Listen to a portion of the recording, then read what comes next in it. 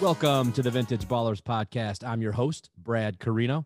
And on today's episode, we have Reggie Langhorne joining the show. Reggie was drafted by the Cleveland Browns in 1985 before he spent 9 years in the NFL, 7 with the infamous 80s Browns. So without further ado, please welcome Reggie Langhorne. I want to get started, Reggie, and I want to take it back to your childhood. When did you first fall in love with the game of football?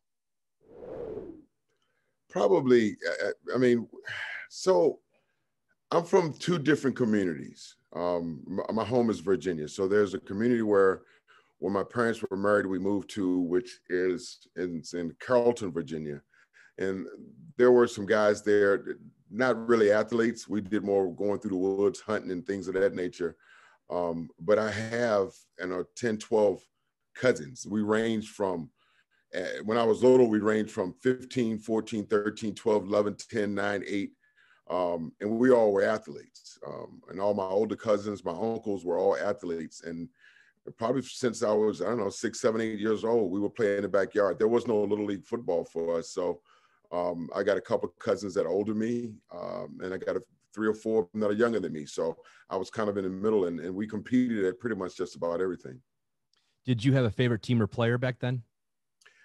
Well, I used to love Chuck Foreman when he did the spin in Minnesota. I loved Pittsburgh. I hated Pittsburgh, and it seemed like Pittsburgh always beat Minnesota. I was a fan of the Raiders for a little while, but probably most of my childhood was the Redskins.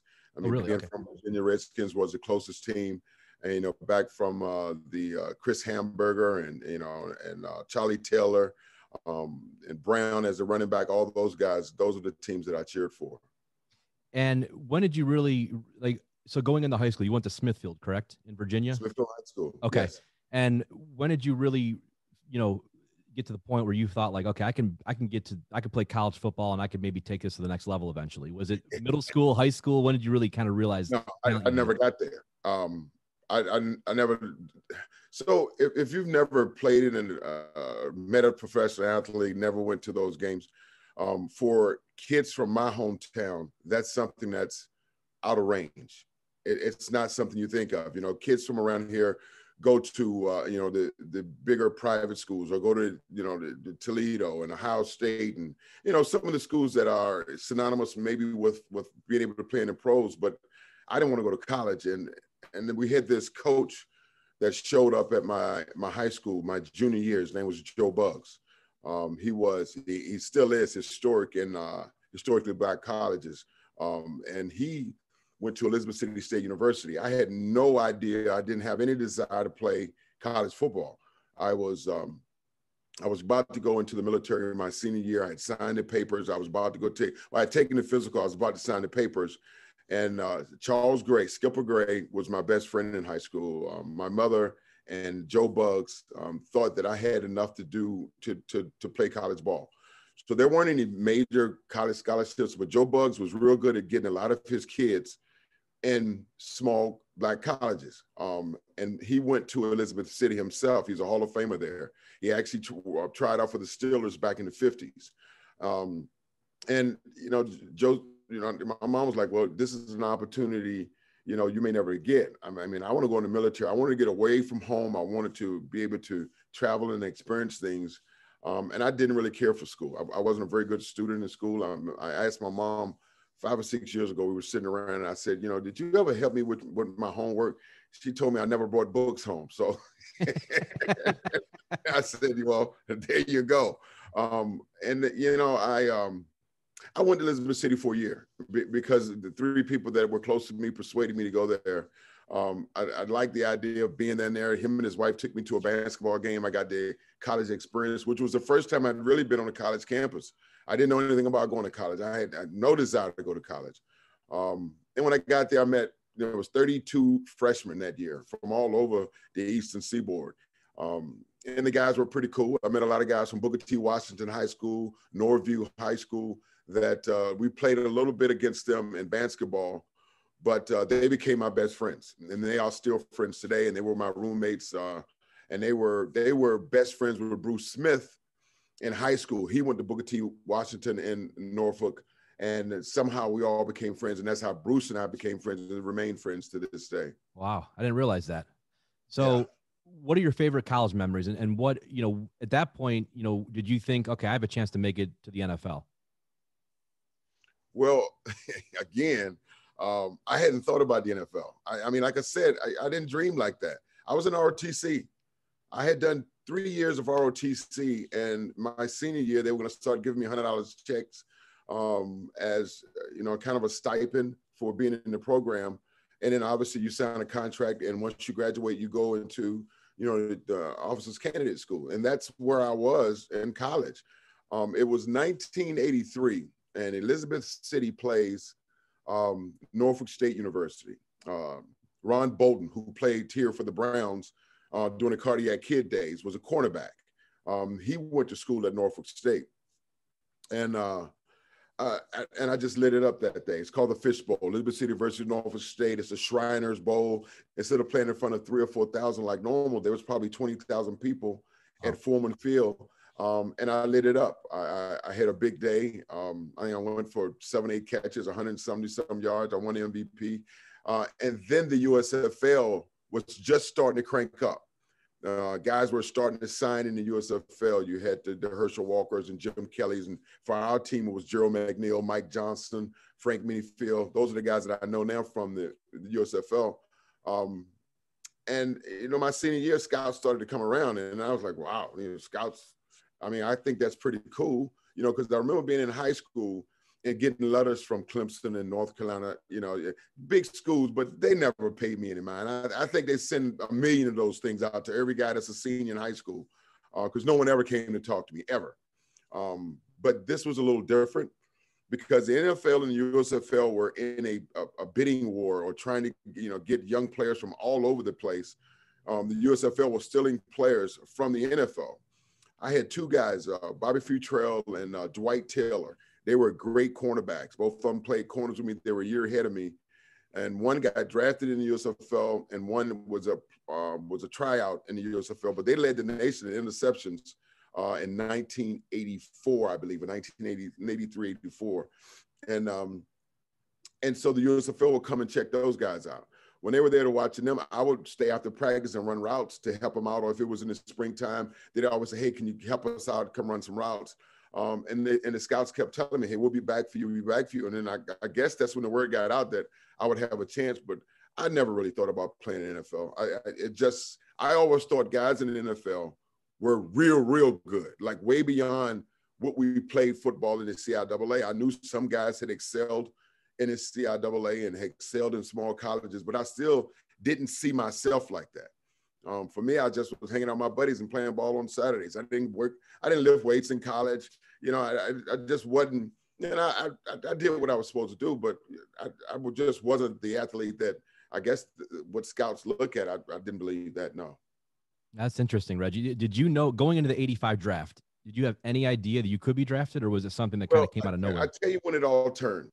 It was the scouts were coming, and I'd go to Pizza Hut. They had, I think, for $2.99 you could get all the pizza you could eat at Pizza Hut. So 4 of my buddies, my frat brothers, we'd go to Pizza Hut for $3, man. We could eat all the pizza, and then I get back to my room, and all of a sudden somebody would come and say, hey man, the Washington Redskins are here, or the Miami Dolphins are here, or the Boston Breakers, all these different teams that want you to run a 40. I'm like, dude, I just ate 9 slices of pizza. But okay, I'll run, and that was the beginning of it, because I started to talk to scouts and people from organizations, and there was this one guy named Dom Anili, and I used to be able to catch 6 footballs on a jugs machine and punts. I could catch them, put them on my arm, and he had never seen anyone do that. And there was a game that we played, one of our college games, and he says, you know what, kid, we're going to come back and look at you. Well, that was some of the beginning, and then there was once a scout from the Redskins showed up on campus, and I walked into my head coach's Thurles Little's office, and there was a guy from the Redskins, and it was Coach Little sitting there, and they asked me, so I'd like to go to the combine, and I said, well, what is the combine? And they said, well, that's where the top 336 college players go. I go, oh, I'm considered in that. And they said, yeah. I said, well, My old man ain't going to pay for it. So I don't know how I'm going to get there. So, no, I can't go. He says, no.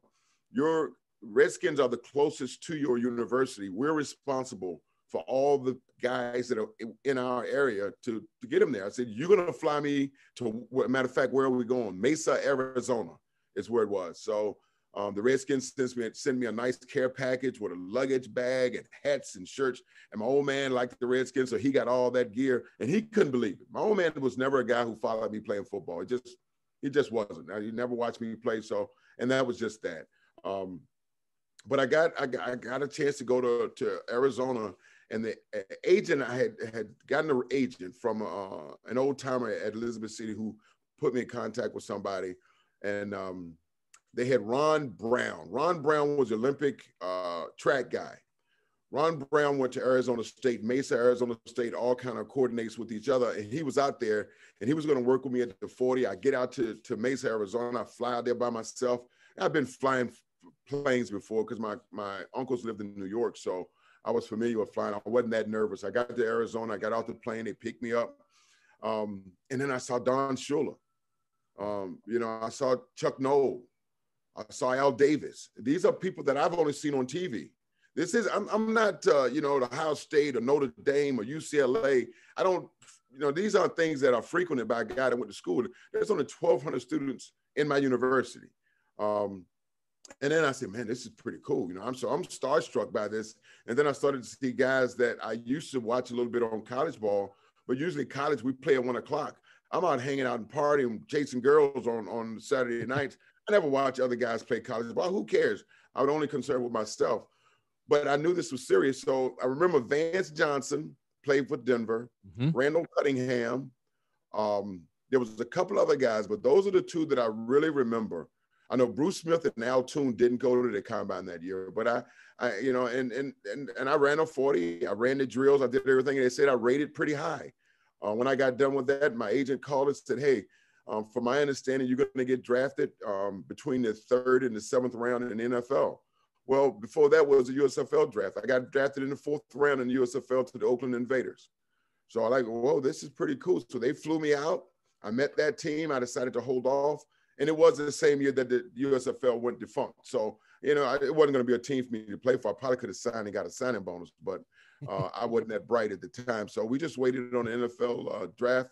And Don Manilli, God rest his soul, he passed away a year or so ago, who was always cool with me, who was a guy that came to Elizabeth City 3 or 4 times to watch me, was a guy who called me and told me I'd be coming to Cleveland. And it was so cool to see him when he would be out scouting. When I finally got it, he always came to my locker. He always stopped and said, there's my guy, because I'm the guy he found that was doing good in Cleveland. And I guess it made him feel proud of that. And he always seemed like an older uncle. He was like the uncle that stopped by to check on me every time he was in Cleveland. Pretty cool. That's real cool. And Reggie, at that point, when you got drafted, 7th round, 1985 by the Cleveland Browns, what did you know about the organization? What did you know about the history and the dog pound and everything else? Nothing. There was no dog pound. I am part of the dog pound. The dog pound got here with me, Hanford Dixon, Frank Minifield, Clay Matthews, Danny Fike. That came in 1985 when I was a rookie. That's when that started. That was the first year. Okay. That we were the beginning of the dog pound. I didn't know anything about Cleveland football because it wasn't nationally televised in Virginia. We saw Philly, Washington, Pittsburgh, Dallas, and that was pretty much maybe Miami, were the games that we got to see in our local states. You got to remember, I'm in an era, I'm going to be 58 next month. So I come from an era where you had, ABC, NBC, and CBS. There was no ESPN in my neighborhood.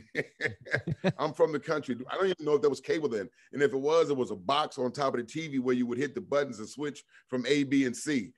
That's when cable first came out when I was in college. But, I didn't know much about Cleveland. When I got here, the first thing they put me on and they got me to the Harley Hotel in Berea, which is no longer there. And then we went down to the facility. I got to meet people. The first person that I walked into, it's kind of funny. I walked in the Berea, and no one was there yet. Maybe my flight was early or something. The only guy that was in there was Big Daddy Carl Hairston. Oh yeah. Big Daddy Carl Hairston has always looked like an old guy. mature guy. I don't want to say he's an old guy, but when I walked in there and he was naked, he's just gotten out of the shower and he looked like my old man. So like, man, this is it. Is that a coach? Oh, that's But awesome. it was Big Daddy, and he's a Virginia boy. He's from Martinsville, Virginia. Went to Maryland Eastern Shore, so we had a lot in common. He actually played on the Philadelphia team where Johnny Walton was a quarterback for the Philadelphia Eagles and the Boston Breakers. Johnny Walton was my offensive coordinator at Elizabeth City, so there was some ties there. So Big Daddy took me on his wing, and that was my first day getting to Cleveland. That's the first guy I met. That's a great story. And when is the first time you met Jim Brown? Ooh, Jim didn't come around much in my earlier years. I think there was still a funk between the ownership and Jim. I remember actually the only time I met Jim when I was playing was when Bill Belichick brought him in.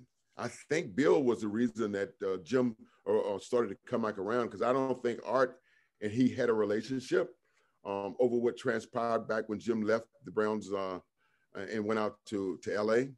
Mm-hmm. Jim and I became friends, obviously, as I was a retired player. I played golf with him, just the three of us, me, he, and Kevin Mack. Jim's a good golfer. I mean, he's older now, but he shot a 78 when he was 78 at Hilliard Lakes. You really? You know, wow. That's little Augusta over there. Oh, yeah. And Jim will not play unless you're gambling. You got to pull out some money. Say, he'll wait till he gets on the tee. Say, all right, young fellas, we'll be playing for the day. So, but Jim has always, and now I get a chance to shake his hand and talk to him. I even got a couple of photos that I took with him when I was on the sideline a couple of years ago. He's getting up in age, but still a sharp man. And I know more about the Browns organization, and I understand more about Jim Brown and what he and the group of men did back in the 50s and 60s to ensure opportunities for so many athletes of all walks of life, not just of African-American athletes, but all athletes. It's just creating opportunities for us to be able to venture out and have free agency and have so many other opportunities in life. I mean, the Browns organization, Reggie, obviously got a lot of flack the past 20 years because of, just the ups and downs they had. But when you look back at when you were drafted, the previous 30 years, they had been one of the elite franchises in all of sports, really, and they won 8 championships back in, between 46 and 64, and Otto Graham, Jim Brown, Warfield, and you had legendary guys that played there. So, going into that 85 season, and really the mid 80s, you have Bernie, obviously a quarterback, you have Mack and Biner, you have Minifield Dixon, so many, Clay Matthews, Brian Brennan, we can go on and on, Webster Slaughter, Ozzie. Did you guys think that you had a chance to go to the Super Bowl, or was it something that was talked about, or was it just, let's go play the next game? What was the mindset of the mid 80s Browns? Well, in 85, we were all so young. Webster hadn't gotten here. Brendan was in his second year. Ernest was in his second year. Bernie, I, and Kevin, Felix Wright, we were all in our first year. And we ran the ball more than we threw the ball, and we had success and won 8-8. Went down to Miami, and we were beating Miami 21-3 at halftime, and then Marino, got things going for Miami, and they beat us. But what it did for us is we established a run game. We needed to get more diverse in our passing game, and it gave us an opportunity that Lindy Infante came in 1986. That was a big move. Lindy Infante took over the realm as offensive coordinator, and Lindy gave us a whole new look on offense. He allowed, because I wouldn't have been able to be a good receiver in the first offense that Joe Pentry ran. And Joe was a good man, but that offense wasn't good for anybody who played wide receiver. We didn't throw the ball well. Lindy's offense exploited secondaries, exploited and took advantage. And Bernie being as sharp as he was, it gave us also insight to be able to predict what defenses would do. And Lindy and he had Gary Danielson that stayed in his ear, and you had what Lindy was able to do with our group was spectacular. And I think that year Webster was a rookie who became a starter. I became a full-time starter. Brendan and I always carried the plays in back and back. People never really realized that Brendan, we played half of the offensive plays, but we both played on third down because we carried the plays in and out. And that was a big year for us. We won 12 games that year. We lost to Denver in the drive year, but we started to win and beat teams and not bat an eye at it. Like, we had gained so much confidence as a bunch of young guys that we weren't concerned with the names on the helmet.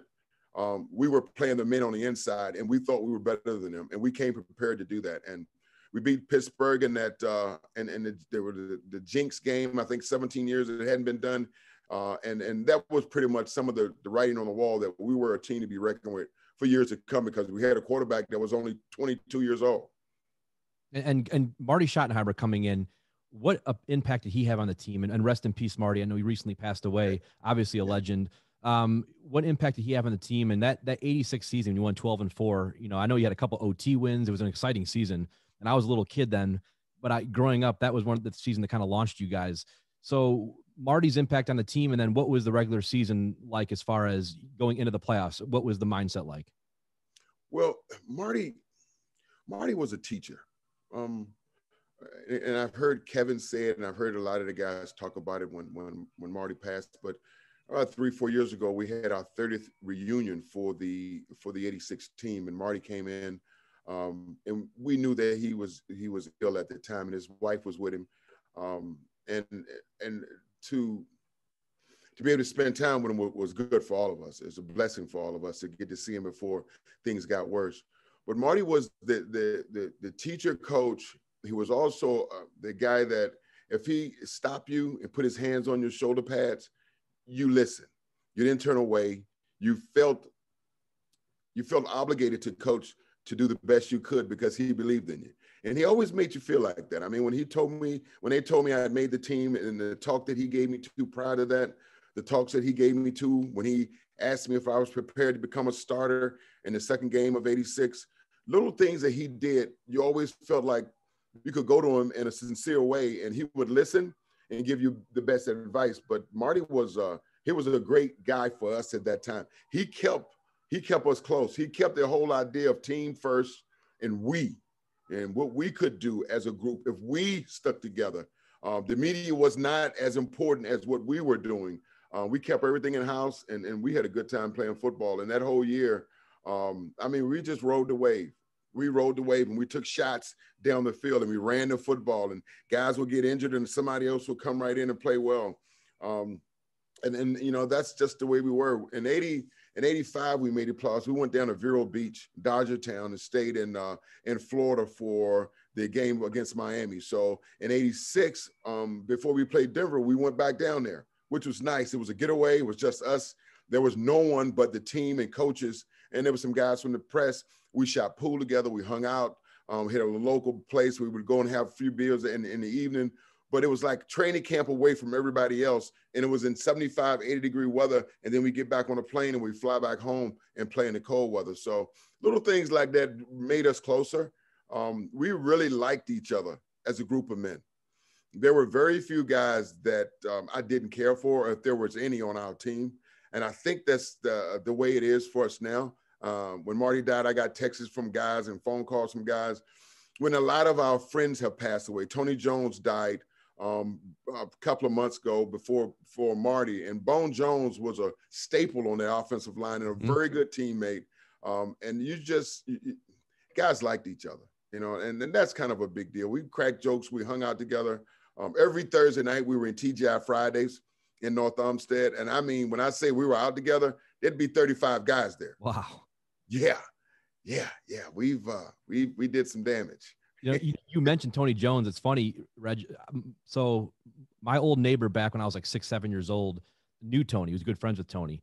And my brother was a very good high school basketball player back in those days, early 90s. And he actually invited Tony over to play against my brother, and he did. He played him one-on-one in basketball, and I'll never forget it. I walked outside, and this guy Tony was a mammoth. Huge. I walked out, and I'm like, wow, my brother was pretty, fairly big. He wasn't huge, but he was 6'5", and Tony just made him look like nothing. I'll never forget that game. He signed an autograph for me. I still have it, and to this day, I'll never forget that. I was very sad to hear he passed. Yeah, and that's kind of the thing of our group. You won't see many of guys from our era not sign autographs. I remember even Bernie being the guy he was, how he stayed after and signed autographs with people. People would come up to us and at TGI Fridays, and we'd sign autographs for guys. And, that was Dino Lucarelli, Art Modell. I always will talk about Art because how well he treated us. And there's a lot with the city, and people don't care for the way things were handled, and neither do I. But as far as art was big with us getting in the communities. He was big with us being humble and being a part of what took place with so many different foundations and hospitals and schools. Or every Tuesday, it was a big deal for Gino Lucarelli. He had a request order every day. Every Tuesday, we did something in the community. There was no valet parking before games. We walked from the parking lot to gate A. There was all that interaction. And I think that's why people stayed so much in love with us. I mean, it does help that those guys didn't win for 20 years, but but the fact that that we were so close to the city. I mean, you could see us in a nightclub. You could see us, in church somewhere. You could see us in a lot of places that today maybe you don't see as many players because, when they do something in the community, there's always a camera. And sometimes you can think, oh, they're just doing it for the camera and the organization's got it all set up and pre-op. We did that every Tuesday. I mean, we were somewhere doing something for some community outfit in this city. Gino Lucarelli speaks volume of what he did with that. But that is awesome. I didn't realize all of that off the field stuff. I mean, when you look back at the 80s Browns, Reggie, and this time I'm a huge diehard Cleveland sports fan. I talk to fans all the time, all ages, and obviously the LeBron Cavs of 16 will always have a special place in people's hearts because they won the championship and LeBron and all that. But you look back, the 80s Browns and the 90s Indians are two teams that to me will always have a special place in the hearts of Cleveland fans just because of what they brought people together. Everyone remembers, tons of players in those teams. And it was just, it kind of galvanized the city in many ways, both those teams. And growing up in the 80s, I was a little kid, but I remember, it was Browns everywhere. It's all people talked about was the Browns. And back then the Cavs had a good team too with Price and Doherty and Nance. I mean, so there was a lot of good teams back in those days, and we went to the 90s Indians. So those are teams to me that my generation and my brother's generation will always remember for the rest of our lives. And of course, my dad's generation was the one going to the games back then. So I can remember so many Sundays where my dad would come home either very happy or very mad. I mean, I remember it vividly. So, I know your dad. When he's pissed, he's pissed. Oh, he's right. So he has an Italian temper. Right. He see it on his face. Oh yeah, and then he lived and died. He still does with the Browns. I mean, that was his team, and he is a diehard Browns fan. So take us back to the '86 game against the Jets, one of the most storied games of that era, and my dad always talks about it. He was there, obviously, and you actually made a big catch in overtime. And then Mark Mosley missed a field goal to win the game, and then of course he ended up hitting it after that. I could have been the hero of that. You could have been the hero. I was on the 6-yard line. Reggie, I just watched that highlight a couple days ago, and I was like, oh my, Reggie had that big catch. So take us back when you guys were down 10. What was the feeling like? Not just in the stadium, but with the team in general. So I've been asked this question before, so I already know exactly what I'm going to say. So we were ready. We were ready. We had won 12 games. The Jets, we didn't even think twice about it, except you still got to play the game. You still have to play the game. And nothing we did seemed to go right on offense. Defense was scrapping, hanging in there, scrapping, doing all they could. We gave them no hope on offense. I mean, we just were not able to get anything done. I don't know if Bernie hit a pick or two, or we just couldn't run the ball. We were off. We were slow. We were behind the ball. And then we got 4 minutes to go in the fourth quarter, and we come back out for the last hurrah. We're down by 10 points. And, fans are leaving. I don't know how many, but the doors were open, and they were leaving the church at the time too soon. And BK comes in the huddle and say, hey, we're going to win this game. And I'm being a pretty normal guy. I go, man, we ain't done nothing all day. I know where this is going to come from. And we went first incomplete, second incomplete, third down. Gastineau hits him in the back. And Gastineau hits him in the back. He spits up a little blood. He's got that cricket body walk language. And he's pissed off that, we get the penalty. The crowd's, booing and all this stuff. And then all of a sudden, you ever hear that music in Rocky? In your head, that music in Rocky real low, and it elevates. And then, Ozzie caught a pass. Webster caught a pass. I caught a pass. Herman caught a pass. K-Mac, Brennan, Ozzie. Okay, touchdown. Whoa, wait a minute. We only down by 3 with, 2 minutes ago or so. Defense, 1, 2, 3, bang, done. We back on the field.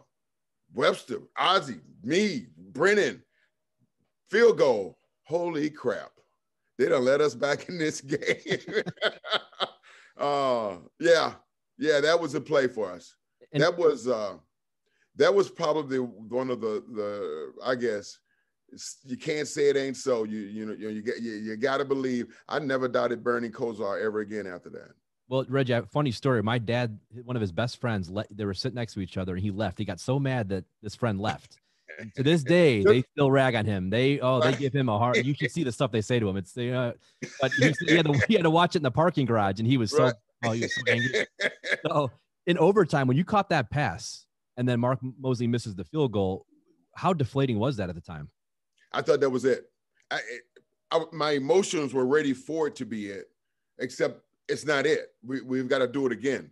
And we obviously come out with the win, but the fact that I had caught that ball in there, I said, there's no way this isn't it. Because if I'm not mistaken, that was the first overtime, and that was our first drive. We were down there early. This game should have been done within the first 6-7 minutes of the first overtime, but then we end up going to it again. So it's deflating. But after we had come back from where we were, I don't think anything was going to drop us off our emotional roller coaster to win this football game. We may have fallen off the fact that we missed a field goal. Oh my goodness, but we didn't have time. You got to remember, there is no tomorrow.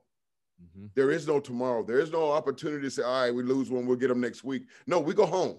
Mm-hmm. And we had come this far, and the idea of us being where we were, it worked out for us. And we got a phone call in the locker room. I don't know who called, but they called. When the guy says, whatever you guys want is free down in the flats at Tangerine Farley's. And the beach club had us roped off. Man, we had a ball in the flats that night. Oh, I bet. Yeah, we had a ball. I bet. They were rocking down there, man. It was unreal. It was Browns football at its best, of excitement, of winning a playoff game and feeling like the city deserves to feel. It's not comparable to the championship game, but about as good as we're going to get. Yep, agree. And, going into that Denver game, obviously I know you get this question a million times about the drive, but what was the feeling like going into that game? And take us through that game. What were the ups and downs? And I mean, that was just, obviously it's one of the most storied games in NFL history, but take us back to that day and the moment of, when you guys were up, and then of course, Elway, or, it's 2013, Elway comes down and they score that touchdown. I always thought we were better than Denver. If you go back and look at the turnovers of what we did to ourselves in both games, they'll rank pretty high. Interceptions, fumbles, miscues. We never played our best football against Denver, but yet we were in both games, and they got blown out by teams that we had beaten in the Super Bowl. John Elway is a special player, but we were a better football team. They played better that day. There's no way we should have allowed them to drive the ball 98 yards in 2 minutes and some change, but they did. And 3rd and 18, and they completed. That's huge. They did things to us that we did to the Jets the week before.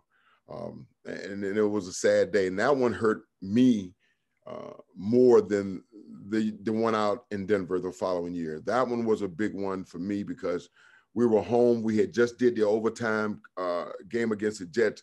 We were where we needed to be a championship team heading to the Super Bowl, and they took the air out of us. Reggie, do you blame that drive on the prevent defense, or do you think it was just Elway being Elway, or a mix of both, or how do you? I don't blame it on nobody. I'm an old man now. They played good football. We were in the wrong positions at the wrong time. Maybe the wrong defense call. Maybe a guy could have got us sacked and barely didn't get it. Maybe a hand wasn't up fast enough. We play the game because it's a game, and the results are what they are. I think the fact that I know that every guy on that team gave what he had, and we fell short. I don't put it on the prevent defense because it had been so successful for us to win at this time now 13 games that year. So whatever defense we had played all year had gotten us there. So I'm sure that what they felt, the full pass rush, drop off in zone, keep everything in front, except they were playing against a guy who's a Hall of Fame quarterback. Yep, and that was really the beginning that launched Elway to what he became later on, of course, winning the 2 Super Bowls and everything else. But the fumble game as well, that had to be just as deflating, of course. But you said just because it was in Denver, it was a little bit different. It wasn't the home crowd in front of you. So it's, it's a little bit different feel. But did you think you're also the better team that day as well? Absolutely. I think we turned the ball over again that day, and they were beating us 21-3 at half. You know, that song that hey, Yep. well, I had never heard it before. And maybe I missed the memo or something. But Denver's old Mile High is aluminum bleachers. And they were beating us, and they were stomping on those aluminum bleachers a mile high, and it was echoing, and it was the loudest thing I could hear. And, you know, you're getting your butts whipped. It's not even halftime. You can't get anything going. And they just kept playing it over and over and over. We go in the locker room, and I don't think anyone said anything. You know, Marty always says something, you know, at times like that, Marty would say, just look around, man. Look at the guy next to you, you know. Look at the look on his face. We're better than this. You know, I don't have to say nothing. Let's go get it done. That's the kind of thing Marty would say. I don't need to scream and yell. You guys have been here. You understand where you are. Now let's go play football. I score when we come out of the tunnel. We get the ball. We go down and score. I catch a touchdown. And then they come right back. And Mark Jackson, I think, runs some crazy missed tackle touchdown for 60 or 70 yards. And we're right back where we were. And Ernest Bonner came into play. And Ernest played his butt off. And we did a lot of good things in that second half. We went 2-minute drill for 2 quarters. Let me tell you, in Mile High, with that thin air and that altitude, it's tough. It's tough to run full gear and play catch up in Denver, but we did. And we got close to where we were. And then obviously the play that occurred that people still talk about, and but we wouldn't have been there without Ernest.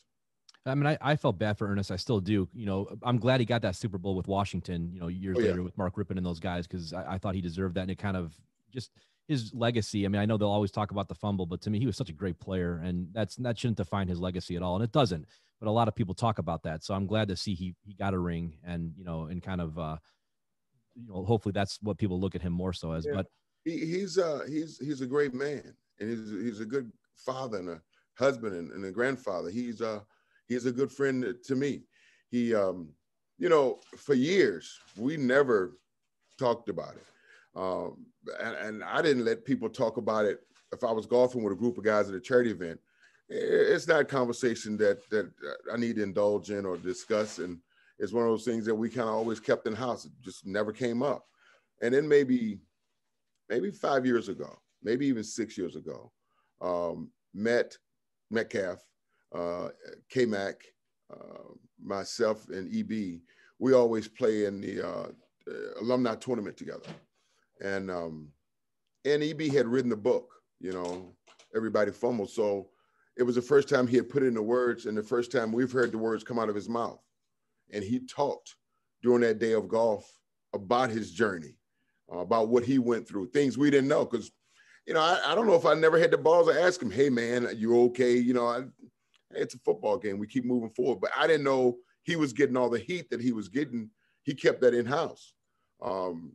So to watch him, the transformation of what happened then, how he went to Washington, the dark days that he endured alone, and to see him come out on the other side and become a sharper guy. You know, I think through adversity, you know, when we come out on the back end of it, it's just our journey. It's just our journey. And he's got a lot of experience to share with a lot of people, a lot of young men. I think he was a coach for a while with Baltimore. I think he was at Tennessee for a while. And wouldn't be surprised to see him back in coaching or in some way involved with young people, because the things that come out of his mouth are very elevating for young people. It's still elevating for me. He's a sharp guy. Yeah, I mean, he's a great player. And it's nice to hear the off the field stuff with Ernest, and that he's doing, you know, I mean, most of the fans I talk to, almost every fan I talk to, doesn't have anything bad to say about him. I mean, it happened, and people, I don't hear anybody really having any complaints with, you know, we went through the shot with Craig Elo, Michael Jordan, and Jose Mesa say, you know, so it is what it is. It happens in sports. That's part of the game. I mean, any game you play. So I don't think there's any animosity. I've never had any animosity towards the Browns fans I talked to with Ernest. It's mostly just good memories with that whole era of guys. And I want to bring up Bernie, you know, for obvious reasons. He was an icon back then in Cleveland, especially. And where do you put him, Reggie? You know, yeah, Jim Kelly, Marino, Elway, Warren Moon. You had some great quarterbacks back then, some of the all-time greats. Where do you put Bernie in that discussion in that era? Well, Bernie's my quarterback. I mean, he did everything possibly that he could do to put us in winning situations in every game I ever played with him. Warren Moon was a competitor against us. We beat up on Houston majority of the time. He's got great numbers then in Houston. Kelly, I've always cheered for Buffalo because my boy Bruce played there. So, I mean, these are guys that Bernie pretty much beat, just like, we beat those teams. Bernie's a pretty solid guy. He was my quarterback. So when you're talking about ranking people, I try to get away from that. Is one guy better than another? I think situations declare whether a guy's better than another guy in situations. I thought Bernie was great in tough situations. He was smarter than any of them. He was aware better than all of them. Maybe not the most physical of all of them, but he used what he had to get the job done. And if I had a choice to pick him, BK would be my guy. I mean, you're right. Bernie was never the most athletic or physical quarterback in the world, but he just was what he could do with the football and the sidearm and everything else, the way he could read a defense. I remember back then as a little kid, my dad would always talk about it and the people around me who watched football. And I started to realize how, just how smart Bernie was and what he could do. So it's interesting hearing your take on that, actually playing with him and him as a person too. When you sit in a meeting with Bernie and Lindy Infante and listen, so you had those guys down on the front row. We were in Berea, and it's a theater seating. So the quarterbacks will be down front, and they're always mumbling, because they don't really want us to know everything. It's like the president of the company, he never tells all of his subordinates exactly what he's trying to do. And then you got the receivers are back, and all we're trying to do is point out that I'm open. But when they start explaining not what we're trying to accomplish, but what the defense is trying to do to us, so we understand what we need to do to break what they're trying to do. So in other words, we need to be ahead of them. On third downs, they do this. If there's, if this guy comes in the game, they play this coverage. So you can expect this guy, if we want a left hash, he's going to do this. If he takes one step forward, then we need to be ready for that. I mean, all these little things. And Bernie could sit there and look around, see all the personnel, and you would always hear Danny Fike and Cody and Mike Babb in the huddle declaring who's coming in, because Bernie's back's to him, and he could watch him and see 54's in the game, 54's in the game. They're going to run this. They're going to run this. Okay, alert. And then by the time we get to the line, we have one play. And then Bernie could do this and point to somebody, and then everything just changed. Everything just changed. Because this fool over here thinks he's going to make a play. He's the sucker that's about to get played. and that's how we would do it. Everybody had to be on the same page. And, and it's cool that, and that's why we laugh at some of the stuff. Danny Fike's a good friend of mine. Danny and I, we came in the league together too. And you should hear the old linemen talk about what they had going on. Because, you got the receivers and we got our room. Then you got the running backs in their room. You got quarterbacks, you got the linemen. Everybody's got their own little thing going. But then when everybody starts to talk, it's almost like, I see what you see. I understand what you're doing, because we were big with the run game. There's nothing like being, up by 4, up by 3 with 6 minutes to go, and you got Byron and Mac pounding it down somebody's throat, and they hate that. They hate that. They want us to turn the ball over. They want us to, stop the run, and we run the same play. K-Mac just pounds ahead for 4. 4 and 4 is 12. That's a first down. Let's keep moving. Mac was a monster, no doubt about it. And another guy I wanted to ask you about, Clay Matthews. Obviously his bid to get in the Hall of Fame. Where do you think he deserves to be in the Hall of Fame, and what was he like as a teammate? Sweetness is what we called him. He should be in the Hall of Fame. No question. I think the one thing that hurts him, his tenure and his tenacity and his play and his stats are all fine. But when you watch a game, you may not always see Clay being the Lawrence Taylor, but he's making his plays and doing what he's supposed to do. So if your name is not called 10 times during a game, then you may not get that hype, as they say, that some other people have deserved. But Clay deserves to be in Hall of Fame. He played a long time doing it very good at a high level. And it's unfortunate that he's not in and didn't go in. Now he has to go in as a what do they call it, old timer, or I know they got a term for it. Yeah. Clay was a great teammate, man. Clay, I tell you my funny Clay story is, so most of us were single back in the early 80s. We were 22, 23 years old. So we may go out. It was always Sunday night and then Monday, or Thursday night and then Friday. Well, his wife had a boy that was maybe 5, which is probably Clay. And then, he got all the sons that play ball. And then there was one, maybe 3. There'd be one in her stroller. She'd be pregnant with one. His wife, there was always a lot of babies. There's 4 or 5 of them. And Clay's always would say, you go, Langy, Webb, what you guys do last night? He's living through us because he's at home with 5 babies running around. He said, yeah, man, I need a story to keep me going. I love it. That was that would be every Monday and every Friday morning. He wanted to know, what is it like to be single again, But that's funny. He was a good guy. He's a good friend too. Yeah, it's a shame that he isn't in the Hall of Fame. I mean, look at his career, like you said, it's just the longevity and the impact he had on the team, and just his toughness and everything else about him. He's a staple linebacker in the National Football League for 17, 18 years. And to do what he's done, he should be in the Hall of Fame, no question. Completely agree. One of the things I want to talk to you about too is kind of interesting. You look at like iconic images of Cleveland Browns history. You have Jim Brown, Otto Graham, of course, and there's certain things people always look back to. Certain photos of Bernie. But one of them is you and Webster doing the high five. That's one photo you see everywhere in Browns history. Did you guys realize how iconic that would become in Browns folklore? No. So Michael Jordan had just won the dunk contest. And if you know anything about the year that Jordan the same one that he's got his logo, the Air Jordan logo. Yep. He did a dunk from the side, from the baseline. And we were just talking about the dunk contest. Maybe they were doing special teams or something, and all the receivers were there jacking around. And then 2 guys did it, and then we started doing it together. And they said, you know what, we should do a high five like that. So we called it sky jamming. So Webb and I agreed, whoever scores, the other guy meets him halfway, and that's when it began. I love it. And I think we were playing Denver, I don't know, and some photographer took it from the bottom with us up. He's got the best shot. That's the original one. And it looks like we're 8, 9 feet off the ground. And it was a centerfold for Sports Illustrated back in 1990. And then there was T-shirts, and there's all kinds of photos and stuff. And when we signed autographs together, so I had K-Mac a little pissed off. K-Mac and I drove from Cleveland to Columbus a couple of years ago for an autograph signing. And, K-Mac's Kevin Mack, and he signs a lot of stuff. And Ernest, they sign a lot of stuff. And normally they would sign more than any of us. Well, Webb and I were there at this one, and Brennan.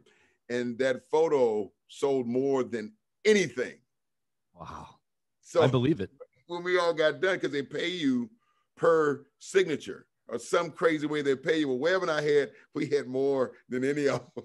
They came out like, hey, man, every now and then a squirrel finds nothing, It's funny because whenever I think of that era, Reggie, that's the first thing I think about is you and Webster doing the high five. It's just the first image that comes to my head. And a lot of people in my generation, that's interesting that how that came about. I didn't know that was because of Jordan. It was that's because of Air Jordan. I've had a lot of former NBA players in this podcast, so that's pretty interesting that came from that. So. And that is called sky jamming. We never called it high fiving in the air. People say that, and I said, no, it's called sky jamming. And it all comes from Michael Jordan. That's very cool. And that was back when Dominique Wilkins, there were some incredible dunkers back in that era going against each other. But those were to me the real dunk contest. Nothing as smooth as Jordan. No, Jordan was a whole different level. He was a whole different level. Don't get me started. Oh, yeah. So now I want to Eric Metcalf is another guy I wanted to ask you about. When he first came onto the scene, what was your thoughts about him as a player and just the impact he had on the team with his speed and everything and his playmaking ability? So my wife's back here, and my wife knows my relationship with Emet. All right, so I'm just going to tell you a story about my guy. All right, so he comes to Cleveland from University of Texas, had a Mercedes in college. He had a big screen TV. His #1 pick. Blah blah blah blah blah. I didn't like him. He seemed arrogant. He had some nice, cool clothes on and gold necklace. They say he could run and jump and all this stuff. And I shied away from him. And then somehow one day we get to talking, and we ended up kind of chit-chatting and just, I don't know, became friends. He got hurt. He tore his shoulder, dislocated his shoulder. And he couldn't get dressed in the morning. So he stayed with me. He stayed at my house. I brought an Atari, and we would play Atari at night, and I'd get him dressed in the morning. And we became friends. We became roommates on the road, and I knew we were different because I had gone out to eat dinner the night before a game. I don't know. Let's say we were in, I don't know, Arizona somewhere. And I go out with the guys. We always like go to Japanese steakhouses when we go somewhere. And Webb and I, that's what we did. We're going to find a Japanese. Well, you didn't Google back then. You had to look in Yellow Pages. Ask the concierge at the hotel lobby. And I come in from dinner, and Metcalf is sitting on the bed with a robe on, slippers, filing his nails, talking on the phone. I'm like, man, what are you doing? You know, he is bougie, big time bougie, you know. But we stayed friends. I went up to Seattle for his grandfather not born the same day. So he always liked me because he always says that you and my granddaddy got the same birthday. And I played in a charity event up there with him. I went up there and hung out with him for his birthday parties and get-togethers. And this is my last Metcalf story. So I know he's the way he is, bougie. You know, his dad played in the league. He's known a world that I never knew. So he's been around the pro athletes all the time. So I get a phone call from him, and he says, hey, man, listen, what are you doing? And we went to cruises together. We always did a trip together after every season. We went to Brazil together. We took cruises together. And then I promised him when I retired, I would go to every city wherever he played. So I went to San Diego to watch him play. I went to Carolina to watch him play. I went to Atlanta to watch him play. So every year, every season, one weekend, I would take off and come watch him play. He was my little brother. So I got a phone call, and this has got to be 25 years ago. And I'm in Virginia at home. And he says, hey, man, what are you doing? I said, I don't know. I'm just hanging out. And he says, what are you doing June 18th, 19 whatever? I go, man, I don't know what I'm doing tomorrow. He says, listen, will you stand up with me? And I said, absolutely, my brother. I said, absolutely. He says, and I hadn't really met his wife, Lori. And then he said, yeah, I met a nice lady. I've been with her for a few years, and she's going to be my wife. And I go, okay, cool. I like it. I like it. He says, I got this guy named Mike. I say, what? He says, I got this guy named Mike who's a tailor. No, so you getting tailor-made suits is what you're telling me, bougie. I'm telling you. So he says, Mike's going to fly to Virginia. And then, where's your restaurant? I had a bar at the time in Newport News, Virginia. I say, it's in Newport News. Here's the address. He said, Mike's going to pick out a little hotel, and he's going to be there. Can you come and do this? Can you do that? So I don't know what all this means. So this guy, Mike, calls me and says, yeah, I'm at the Econo Lodge. Can I meet you tomorrow at 2:00? I go there to the Econo Lodge. This guy's got a dummy, whatever you call him, mannequin there. And he measures me. He says, can you come back in 3 hours? So this guy has cut a suit, pinned a suit, and then had got my autograph. And I said, okay, how's this going to work? So Matt had 10 of us in his wedding, ball players from all over. I mean, guys I played against, our teammates, all in his wedding. He brought us cream, almost white, bad suits with burnt orange vests because of Texas. For UT, for his Texas. He paid for the shoes, the socks, the belt, the suit. The only thing I had on was my underwear and my watch. And we all had autographed our names on the inside.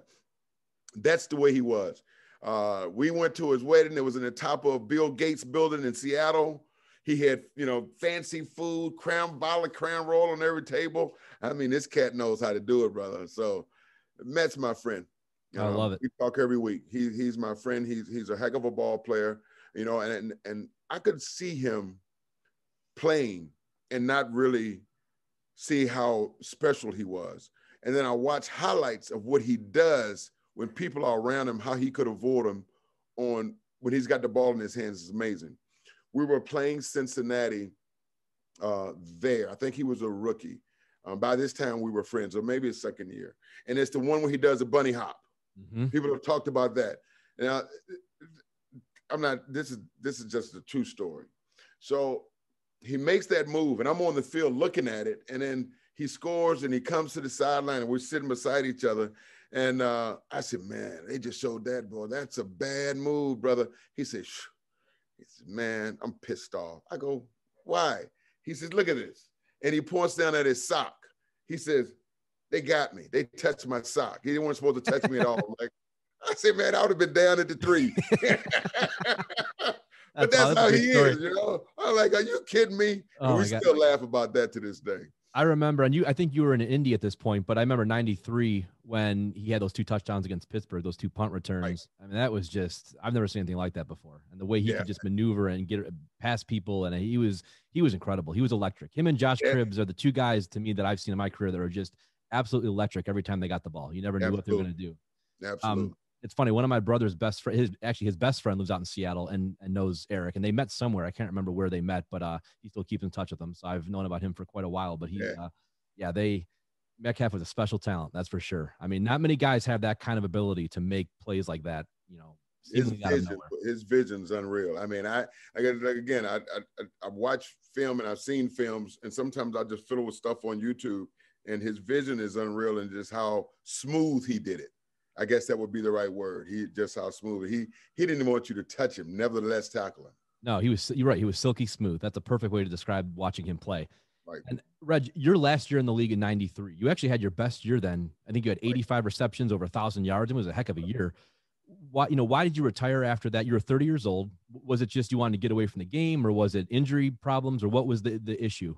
Well, I had a lot of problems around that time, and nothing that probably couldn't have been dealt with, but I chose not to deal with them. My life outside of football became more important than the task at hand. I drifted away from the focus of participating in athletics and participating in the nightlife. It cost me years of my life drifting away, and I regret it. But as I've learned to deal with it and live with it, I've made peace with it. But that was a dark time for me. And you know, it's almost like you think it's gonna last forever, and all the veterans always tell you that, you know, hang around as long as you can, get as much as you can, make sure it's ready when it's time. Or I pretty much walked myself out of it before my time, and I went through a horrible stage of, you know, I don't know, depression, frustration within myself. And I fueled it with alcohol. I fueled it with things that weren't going to be beneficial to me. And it cost me, you know, 20 years of my life of just being on a treadmill to nowhere. It's a dark place, dark time. Been fortunate enough to run across some nice people, some good guys, and I got all that straightened out. So man above looked out for me as long as I was willing to do some work. Yes. Haven't had a drink in a little while now. And, you know, that's a great story for people. A lot of people struggle, obviously, with all types of, whether it's addictions or mental health issues. I mean, I've had my struggles with things in the past. And, you know, you think at 25, 30 years old, you think you have the world figured out in some ways. And you have no idea really at that age. I mean, at 25, I thought I had everything planned. Oh, yeah, you know, I'm smarter than everybody else. I got it figured out. You really have no idea what you're doing at that age, but you think you do. Zero. So, you know, I think your path is a path a lot of people have gone down. And it's at this age, I'm sure, Reggie, you could teach a lot of the younger generation, you know, who are struggling, you know, where they could go to maybe, you know, escape some of that or get help. You know, I could probably, and I do get involved with a lot of lives of people who want the help. The unfortunate thing is most of us don't, because we don't want someone else guiding us if you're in the darkness. I was there for a long time. I mean, my most loved ones, my now wife, my sister, my mom, my friends, many of them have tried to talk me into doing something about my alcoholism, and they was talking to deaf's ear until I was ready. And the same thing, I can tell my story to young people. I can tell my story to old people, because I can assure you, this is just not a young man's disease. But until you're really, really willing and ready, you don't get too far. Somebody's got to make that decision that they want to change their lives. I got some friends now that I got a college fraternity brother that I worry about. I got a cousin that I've been worrying about for 20 years, but what can you do? I can lead by example. And maybe they hear something one day and they say, hey, what is it that you're doing? What can I do for myself? But most of us that are caught up in addictive natures, it's got to run its course until you just say, I've had enough. You're exactly right. I mean, Reggie, I think it, like you said, people have to make that decision themselves. You can't force someone. You can try to say, go to rehab or whatever, but if they're not willing to really put the work in and really change, it doesn't matter. I mean, it doesn't matter if you're sitting in rehab or not. And it's tough because you never know when someone's going to make that decision. But, you know, and I know the hope is, and when folks in rehab, and some people get it, and when they come out there, they're better off. Some people don't. But the hope is that pause, you know, that week, that 2 weeks, that 3 weeks, the clarity that someone gets, you hope that they say, oh my goodness, what have I been doing? And that's the whole idea of being in a facility like that. And no one knows. You can hear the best therapist, the best guy talking, and that guy just doesn't get through. And then somebody says something and you go, aha. You know, I sound like boys from Coming to America. Aha. Is it the second one come out? Yeah. Yeah, I haven't seen it yet. But that's what happened to me.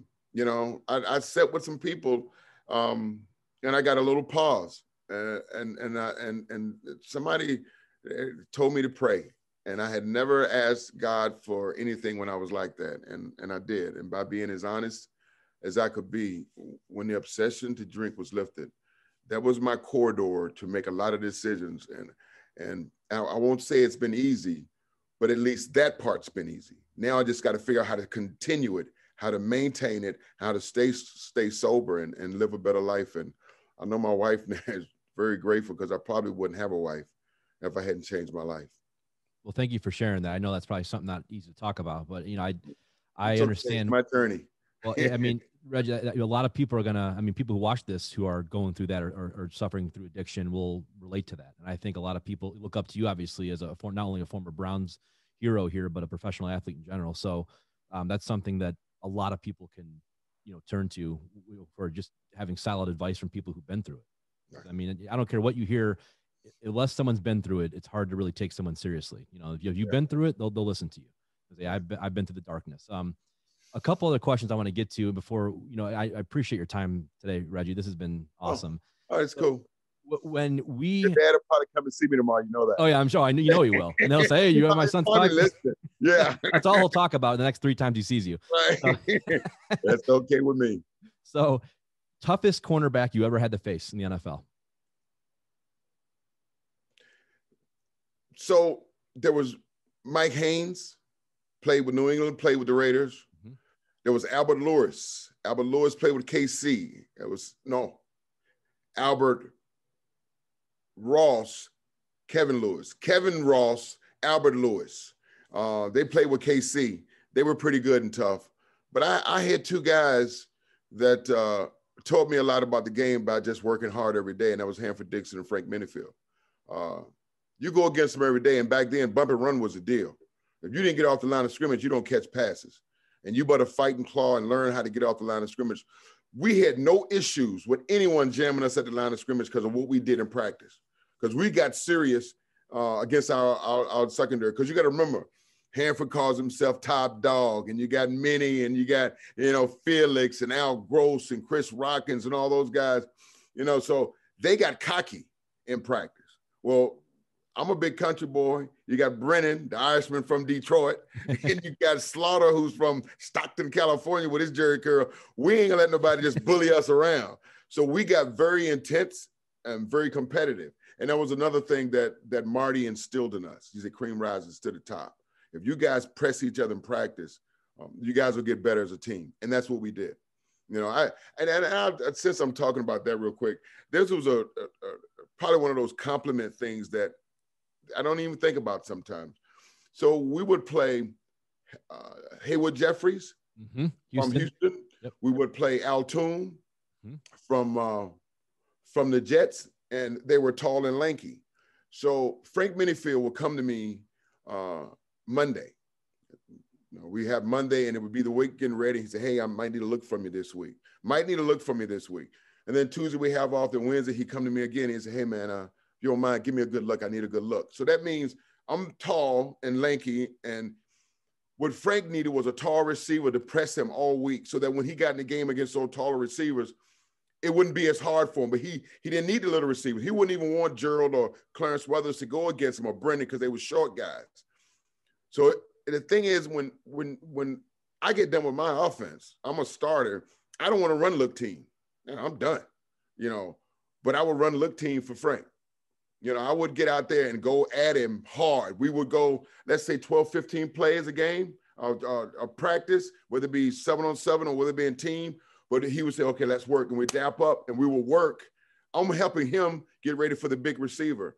And then game over, he plays great.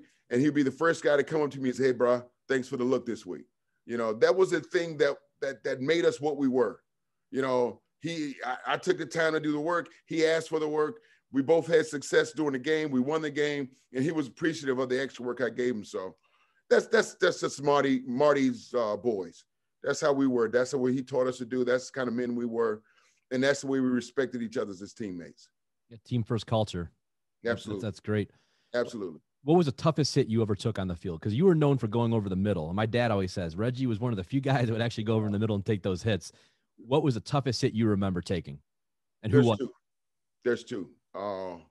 One was Sam Mills, God rest his soul. He broke 4 of my ribs in New Orleans in 1989, maybe. 80. I don't even know when it was. That's how bad it hurt. I don't even remember what year it was in. But it was, he broke 4 ribs. And then Bubba McDowell with Houston caught me center mass. Bernie threw one up. My mom gave Bernie a nasty look leaving the stadium that day. He told me Monday, he said, man, I wanted to come over there, but your mama was looking at me. Yeah, he gave me one center mass, and I doubled over. My feet kicked him in the groin. My face mask hit him in the back, and then I flopped over, hit my head coming down. So, that wasn't good. That wasn't good. But those were probably the two roughest. The ribs, I was out for a month with the ribs. I was in the hospital for probably 9-10 days. Wow. I had bruised up some other stuff in there. And you talked about Bubba McDowell. They had Chris Dishman, and I mean, they had that was a house of pain back then. Yeah, they had those guys, and before that, they had Steve Brown and God, what's Metcalf's boy? I can't think of his name. He was in his wedding too. I'll think of it when we get off. But yeah, they had some good ball players in that secondary. Oh yes, they did. And when you look back at the receivers in NFL history, give me one or two that you think are the most underrated. Guys that people don't talk about. We all hear about Jerry Rice and all the other, Randy Moss, et cetera. Give me one or two you think these guys are fantastic, but they never really get a lot of press. Wow, that would be a hard question to go back. And I would have to see names to, or even guys you played against, who you admired, who you thought this guy's a heck of a receiver. Shucks. Webster Slaughter. No, I don't. I see that I'm drawing blanks, and maybe that's just my old age of trying to go back and put faces. I love watching Chris Carter catch the rock, but he's a Hall of Famer. What about guys like Art Monk or those kind of guys? Yeah, well, I cheered for Art Monk, Cliff Branch and those guys back when I was a little kid. I watched Steve Largent run a dig post route, which we call a 7 route on Hanford-Dixon. And I don't know if I've ever seen a route ran so pretty. He hit him twice on the same inside move, and Hanford knew the second time he was gone, and then he peeled back out of it. Hanford was down by the center, and he was 30 yards upfield. So, I can't come up with names right now off the top of my head. Lewis Lips had a nice football game. Back in the day, I used to enjoy watching them play. I tell you now you're bringing me back to the Duper boys, the Marx brothers, down in Miami. They used to get busy. I forgot about them. Reed was always a solid player. I'm a big fan of Andre and a friend of his, because all those Buffalo guys used to always come to Virginia with Bruce. So Andre and I got to be pretty good friends. Yeah, there were so many great receivers back then. I forgot about Duper and those guys on Miami. Completely forgot about that whole crew. They were loaded. And Frank and Hanford locked them up. They Wow. locked them up. When we played against Miami, they had those boys locked up. They didn't like being bumped and run all day. They wanted free release off the ball, and then they could do what they want up top. And I try to get young players to think of that now. If you beat a guy at the line of scrimmage, you won't have to deal with him up the field. But if you let him ride you at the line of scrimmage, then you got to deal with him a second time. And then, so many young receivers now, you always see them on the sidelines, 1 and 2 yards from the sideline. You got no room to maneuver. The whole idea of getting around a guy and then pressing inside, then having 5 or 6 yards. I don't know. Sometimes I wonder, I say, what do they teach these guys? They just let their raw talent jump up and catch the ball. Well, you got 1 yard over there to catch that. Well, I mean, that's horrible coaching to me. Horrible. Excuse me. So I want to real quick, the current Browns. I want to ask you a couple of questions. I know you cover the team, and obviously there's a lot of excitement around them right now. Kevin Stefanski, Andrew Berry, completely changed the culture, and really, 2 young guys now going forward who hopefully are going to be here for many years. Where do you see this team going in the next, 3 to 5 years? And with Chubb, Baker, Miles, Landry, they got a lot of talent now. And how close do you think they are to being a legit Super Bowl contender, or do you think they're already there? Well, I think this organization would have been fine if Al Lerner hadn't have passed away. And I think passing the torch to his son was a horrible situation for the city. I won't say the organization, just the city, because they had to deal with all that. Mm-hmm. And then the transition of all the names coming in here. Every year was someone new, some new guy. And the press would always write, this guy's got his stats and this and that. And then the question whether or not this year, whether Stefanski was a guy. I don't know Kevin Stefanski. And I probably was a guy to go, well, I don't know. I have to wait till I see it because I'm tired of reading what you guys tell me. Or a man's character, when he can get what he got out of those guys this year, the penalties went down. The conduct off the field, even though it was COVID, so nobody was out, but the conduct off the field was down. The run game, beauty. Baker, just playing solid football because the run games helps him out. And a defense that was decimated that seemed to at least play tough when necessary. That's coaching. That's, getting people that can, Barry's job is to get people back in and get stronger and more depth. They work well together. And then I always say this. Now they know what you got. Now they know what you got. Year 2 is the test. In 85, we did the same thing. We made the playoffs. But year 2, year 3, they know what you got. There's no lax on Cleveland anymore. The good teams will come harder and the weaker teams will come harder. How you react after last year will tell me a lot about what this team is really capable of. If they can win 10, 11 games, 12 games this year and make back to the playoffs, then what they've done has been successful. Baker comes out and lights it up again. They keep the team intact. I don't see no reason at all why this team can't have a 5, 6, 7 year run and sustain it for a long haul. Being in playoffs, Super Bowl, all that stuff is within reach.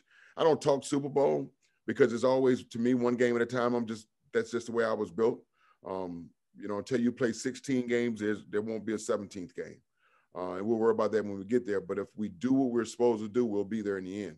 And I think this group, I do like the way Stefanski has made young men think more of themselves. They're not a losing bunch of men. Even when they were losing, you might have had some guys that thought they could do better and weren't doing better. But, all we saw was mouth. New guys come in from different teams, old guys with the same garbage, and finally they got a lot of character guys. And Myles Garrett's a character guy. You got Chubb, who's simply does it by what he does, not what he says. And if you get 20 guys following Chubb's actions, then you're going to be okay because it is attraction. And guys want to be like the stars are going to be. And then you got a lot of stars that aren't talking, just playing. Then you get a team that does a lot of playing, not talking. And I think another guy, Jarvis Landry, when he first came here, I felt he kind of instilled this. He's my favorite. He's my favorite, hands down. He's my favorite player. We dap up before every game. I'm on the field as a uniform inspector, and he walked up to me when he first got to Cleveland. So the picture of Webb and I skyjamming is in the big office. It's all over the stadium and all the suites, but it's you go in the big office upstairs, it's up there. And I don't know where Jarvis Landry, how he knows me, but he walked up to me and said, "Hey, Reggie, how you doing, sir?" I go, hey man, how you doing? How you know me? You know, and we made friends. We made friends, and then for the last 3 years, before every game, I walk up to him and make sure we shake hands, we show each other respect. I give him a little word of confidence, and most time I just tell him that I'm jealous. And he said, well, why are you so jealous? I said, because you get to play football today. Yeah. He gets to play football today. So I'm living through him. He is the guy that I really enjoy watching, having a good time.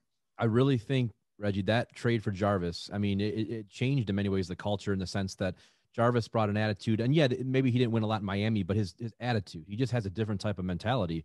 Absolutely. And we didn't have anybody in the team like that. So he came here, and the first season we were fairly successful after going 0-7 or 0-16. And then, you know, the next season we had a little bit of a down year. Then, of course, last year, the playoff run. But since Jarvis has been here, it's been a different mentality. And I think it really started with him. And then, of course, now this year with Stefanski and Barry. But I know we get Chubb and all the other guys as well. But Jarvis kind of leads that charge, in my opinion. And he deserves a lot of credit. 100%. I'm all with you with that. You won't get any negative from me. So last question for you. And I ask every guest this question. I love hearing the answer. You know, looking back at your career, what do you want Reggie Langhorne's legacy to be? I don't have a legacy. I'm just a country boy from Smithfield that had a chance to play with some fine men and some good coaches in a great city. There'll be 100 more after me. Very happy to have represented Brown and Orange with all I have. And I don't know. I ain't no legacy guy. Yeah, it's cool. I don't know. People will remember me for whatever reason and however I crossed their paths. You know, some may be somebody I met at a gas station. Some might be the little lady I used to go see before she passed away. Some may be in some restaurant I was nice to. Some may be the drunken actions I did back when I was out there being a fool. But yeah, I'm my mother and father's son. Husband to my wife and grandfather to my newborn grandson of 40 days. Oh, congratulations. Yeah, thank you. His name is James. Simple. Love it. Yeah. Yeah, congratulations. Thank you. Well, I can tell you from a Browns fan's perspective, you do have a legacy, and that is being one of the most beloved players and one of the most beloved teams in this city. And that's the truth. And when they hear Reggie Langhorne, Webster Slaughter, Bernie, I mean, you can go on, people light up. That's just how it is. It'll always be like that. So, I mean, you definitely have a legacy here. There's no question about it. Yeah, you know, whenever I think of when you tie all the guys and all the names of, I would think of driving downtown before games with Webster. Webster always drove. If I drove, I like slow R&B. I was listening to slow R&B. If he drove in his Webstar Mercedes, he always listened to rap music from California. So that was my style. Was different every Sunday, right? And but coming down Ontario, because that's back when you could drive straight through, and just looking at the buildings and all the gold brown signs and the stuff and the people and the noise and the excitement of the stadium. I think that's one vision that'll probably never leave my thought process about this city. The city has been wonderful to me. I really have enjoyed being a part of Cleveland. My wife will probably smack me upside the head when I say this. I always say, Virginia is my home, but Cleveland is where I live now and where I really do appreciate being a part of. So I guess Cleveland's home, huh?